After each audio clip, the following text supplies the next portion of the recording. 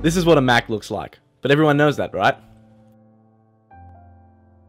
This is the original Macintosh desktop developed in 1984. Recognize some of these icons? These, along with a series of typefaces, were all designed by Susan Kare. As a graphic designer and pioneer in pixel art, Susan Kare was a part of the original Macintosh team.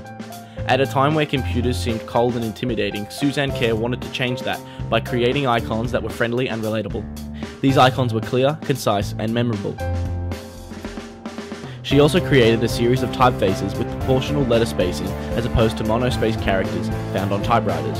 These typefaces included Monaco, Geneva, New York, and Chicago, which is the first to be developed for the Macintosh. Chicago became a brand identity right up until 1997 and was even used for early versions of the iPod. Susan Kare's fonts, as well as her icons, were created to form a connection with everyday users and set the groundwork for user interfaces to come.